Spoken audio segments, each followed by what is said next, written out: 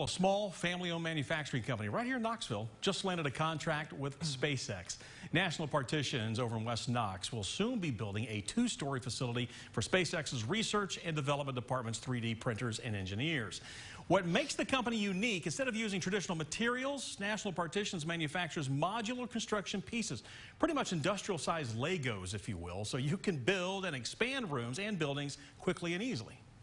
When the building is erected at the site, it is basically a done building. There aren't any other subcontractors that need to come in. Everything is built at our factory here in Knoxville.